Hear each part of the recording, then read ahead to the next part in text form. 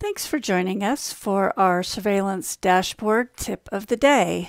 Today we'd like to point out some cool query and filter options in our data table. Suppose I have family in Ireland and California and Florida, and I want to see what is happening with those family members.